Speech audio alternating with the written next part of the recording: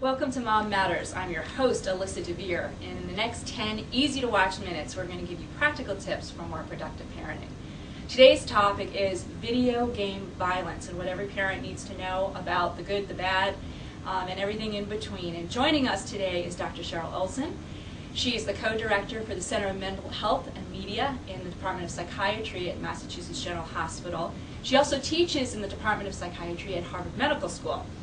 She was the principal investigator for a very important study that we're going to talk about during this interview. And her new book, she's the co-author of Grand Theft Childhood, The Surprising Truth About Violent Video Games and What Parents Can Do. Thanks for joining us today. My pleasure. Let's talk about this research study because it was very large and you found some fascinating results out of it. Thank you.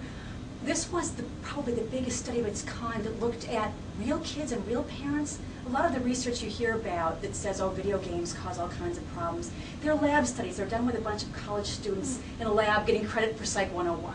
So we thought it was important to talk to real people. We did surveys of parents and middle school kids, 12 to 14 years old, and we also did focus groups with parents and teens who played violent video games. And one of the really interesting things that we found is what the parents are worried about. We found there were three main things that the parents were concerned about with violent games. And the first of all wasn't violence, it was actually the time the kids spent playing games. You know, are they going to get their homework done? Are they going to do their chores? Need to get themselves, get outside once in a while. Right. The second thing was a concern about social life. The typical image people have, I think, is of a kid playing games up in their room someplace, being isolated, and parents worried about would their kid have social skills? Would they know how to get along with people who didn't play games in the future when they were older? Okay. And then the third thing was the violent content, and to a lesser extent, sexual content. But it was really interesting. It wasn't just a matter of gore that they were concerned about. It was a matter of several things about the violence, the way it was done.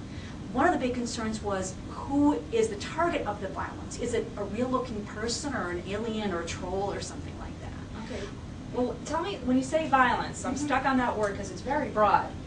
Yeah, it can mean killing or murdering somebody, but what's the scope of that when you say violence? That's a great question because that's one of the things that has bedeviled the research on not only video game violence, but TV violence going back to the 60s and 70s. If you look at some of the old studies on TV violence where they're saying, oh, they watched TV and years ago and now as young adults they're more violent, the games listed as very violent in their listing were things like Roadrunner and the $6 Million Man.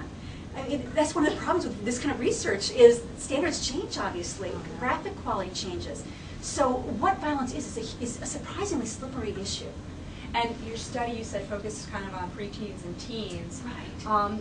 I know in my household, my 8-year-old plays games, and there's certain ones I don't let my 4-year-old watch, but sometimes I'm not all, I'm cooking dinner or whatever, so I would assume that it would impact younger children as well in indirect ways, TV and otherwise. Absolutely. There is a point where children are too young to recognize fantasy versus reality, and you want to keep an eye on that. One thing we found that was really quite adorable was when we talked to boys who were 12 to 14, we said, well, what shouldn't a younger sibling play? They'll say, well, I'm most concerned about the swearing, because they can copy the swearing in the real world. Now, also, I know you found some interesting things about girls. Right. We found that the #1 game among girls 12 to 14 was The Sims. No big surprise there. The second most popular game series for girls was Grand Theft Auto. And we were really blown away by that. We didn't realize the girls would be attracted to violent games. Interesting. Are they playing as much as the boys? Not nearly as much. We found it was pretty common for boys in middle school to play almost every day. A lot of the boys do. For girls, only about 1 in 10 is playing every day. Girls can take it or leave it to a large extent. And with boys, it's a real focus for social life for a lot of the boys. That's what they get together to do. They have a sleepover. They go rent a new game, and they work together to figure out how to make it work, how to get through it together. Interesting. Well, that's a really good place for us to take a break, because when we come back, I want you to talk about what is a normal game-playing behavior. So as a parent, what are the things I should be looking for, and what should I do if they start to veer off to the abnormal side? We'll be right back. Co-directors of the Harvard Medical School Center for Mental Health and Media, Lawrence Kuttner and Cheryl Olson's new book will surprise, encourage, and disturb you. Grand Theft Childhood, The Surprising Truth About Violent Video Games and What Parents Can Do will teach you about when and what video games can be harmful, as well as when they can serve as important social and learning tools. The book discusses video game ratings, setting playing rules, and much more. Find Grand Theft Childhood at Amazon.com or bookstores near you. We're back here on Mom Matters talking to Dr. Cheryl Olson about violent video games, and I guess the biggest question on everyone's mind is children who play violent video games, does this show any link to behavior or violence? Right. Parents hear all the time in the media that things like the Columbine killings or the Virginia Tech murders are somehow linked or triggered by violent video games. And the evidence just isn't there. So you can relax a little bit about the big, scary things. The Secret Service, the FBI, others have done reports looking at, is there a pattern to these school shootings? Is there a link to violent media? And they have found nothing that suggests that. These kids have a lot of other problems.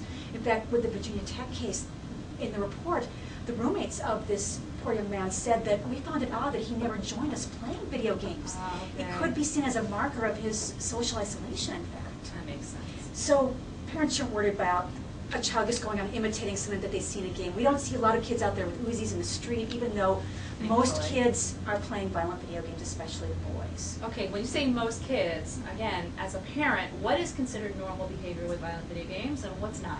That's a really important question. That's one of the things we try to look at in our research is what are they doing? Because you can't tell by the sales figures. I mean, who knows who's buying it. We found that for middle school boys, playing video games is normal. It's something that they orient their social lives around to a large extent. Okay.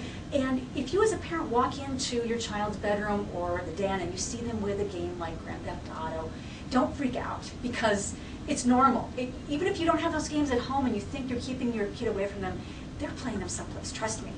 But that doesn't mean that they're going to be hurt by them necessarily. One of the things we found the kids like about these games is that they're so unlike real life. I mean, they like that the characters have character. They like the graphics being interesting and realistic, but they don't want to be like those characters. They want to see what it's like to try out some kind of other personality. So don't worry about that. What are markers of possible problems, things that are not normal, is if a child plays video games alone almost all the time. Sometimes it's fine, but they're always alone. That's a problem, possibly.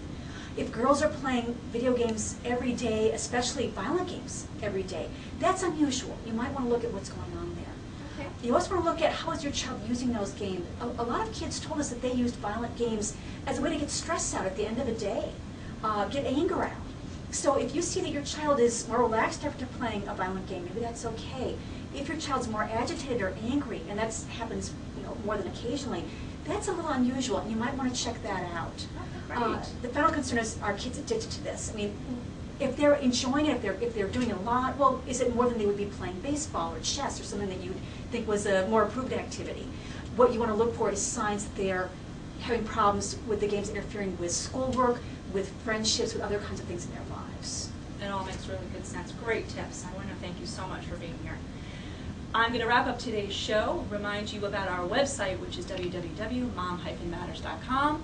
Our previous shows as well as future shows are there, and we thank you for joining us today. This is Alyssa Dver from Mom Matters, giving you practical tips for more productive parenting.